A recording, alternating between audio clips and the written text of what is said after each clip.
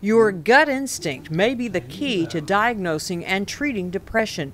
Your gut is filled with good and bad bacteria. They are dynamically interacting with our physiology, with our moods, with our medical health. Bruce Stevens is a researcher from the University of Florida, and he's found those living with depression have different gut bacteria than those with a healthy mental status.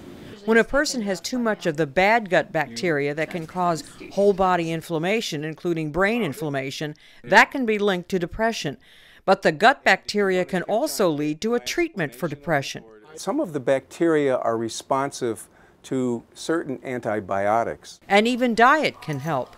High fiber, low sodium diets, and certain kinds of food groups can promote good gut bacteria. Trusting your gut to treat depression. I'm Marty Salt reporting.